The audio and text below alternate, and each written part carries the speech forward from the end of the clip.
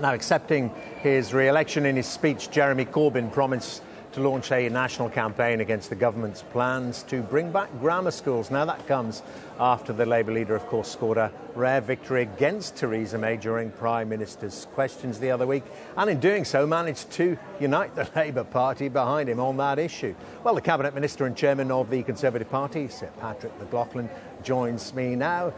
Very good morning to you, Sir Patrick. Well, let's start then, ahead of your conference next week, with the issue of grammar schools. Hasn't it given the Labour Party a stick to beat you with and to unite itself? Well, I don't accept that at all. We've published a green paper on what we want to do for the future of education. This means concentrating on those schools who are doing very well. So academies, you have sports academies, you have music academies. I think it is right that, as Justine Greening has said, that we need to look at academic achievement too and give people the opportunity to attend those schools.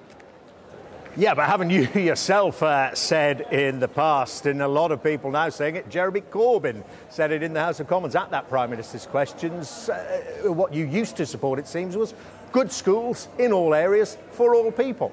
Yes, and that's exactly what this programme is. At the moment, even when the last Labour Party were in government, there were grammar schools in certain parts of the country, and I don't see why they should be in certain parts of the country and not available in other parts of the country. And that's exactly one of the things that Theresa May and Justine Greening wants us to put right. Well, as I say, it's one of the issues that seems to have got many members of the Labour Party behind Jeremy Corbyn. Of course, he was re-elected again with an increased majority, as you well know. Are you one of those people, in spite of the fact of your loyalty to the Conservative Party, that almost regrets that the Labour Party is so divided, so split and so apparently weak, that you need a strong opposition in this country? Well, look, the Labour Party's got to look after itself. And the simple fact is, you've got the position now where the Labour Party have got a leader where 172 of his own MPs didn't think that he was fit to lead the Labour Party, let alone fit to run the country. But while we're in government, we've got the responsibility of pursuing the people's wishes as far as the referendum is concerned. That's what we're doing. And also addressing issues right across the sphere of government. So be it in the health service, be it in education, be it in international development. And we will show over the next 3.5 years why it's so important to re-elect a Conservative government.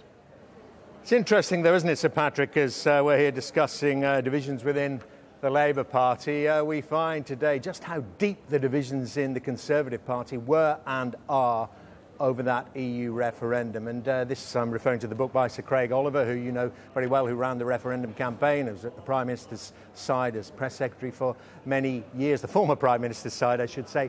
And this issue of Theresa May not really batting for Remain, she let down Mr Cameron. That's the allegation. Well, I don't think that's true at all. I mean, the simple fact is this is being written after the event.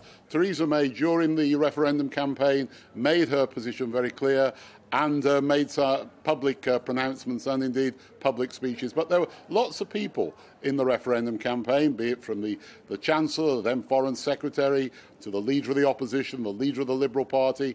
There was a number of people that were making the case to remain, but at the end of the day, the British people decided that we should leave. And now it's the job of Theresa May and the people around in the Cabinet to deliver on that result. But did you really think at the time, Sir Patrick, that she was pulling her weight? According to Sir Craig, they referred to her, Mr Cameron and others referred to her as the submarine. Theresa May was below the surface, not there, really battling for Remain. Well, this is a book that's been written after the event, and no doubt there are interpretations after the event. You've got to have certain spicy things in a book to sell it. I don't blame Craig for doing that, but at the time, Theresa was a very much part of the Remain campaign. But as she has rightly said, the British people have come to a decision, and we've got to carry out now the results of the referendum, which is to leave the European Union. OK, right, but that is, we know Brexit means Brexit, but we've been hearing from the former Chancellor, haven't we, about what kind of Brexit, and it's been termed soft or hard. Where do you stand on that, the hard Brexit being we get out come what may, and if that means then no membership or no access to the single market, so be it? Well, let's wait and see. I realise this is frustrating because we're not going to give a running commentary on exactly where we are with the negotiations. Part of the negotiations, if we were to air them live or keep giving running commentaries, that would reduce our negotiating position as we enter into those negotiations. So I know that on programmes like this and other programmes, we're going to be pressed to give more information. I'm afraid we're going to have to resist the temptation as to whether I'm hard Brexit, soft Brexit, medium Brexit. What we are is leaving the European Union, but trying to get the best deal, obviously, for the United Kingdom. But also, the rest of Europe has to acknowledge too, they sell goods to us as well as us selling goods to them. Let me put another formulation then, nuanced Brexit. George Osborne's description of the vote is fairly close, so therefore even all those in the Brexit camp weren't, let's say, of the UKIP persuasion, for instance. Well, look, the simple fact is, as George, I'm sure, will have acknowledged, the referendum was decisive. It was very clearly that we should leave the European Union, and we'll have those negotiations. And George will be part of that debate. I mean, George will be exercising his views as a backbench member of Parliament, which he's more than capable of doing, trying to influence that debate. But we can't, in government, give a running commentary on exactly where we are on every aspect of the issues as they go through. But what do you think about George Osborne's visibility compared with that of his former boss, David Cameron, the two commanding figures of the party over the last decade? Do you think George Osborne should be more like Mr. Cameron and a prolonged period of silence would be more appropriate?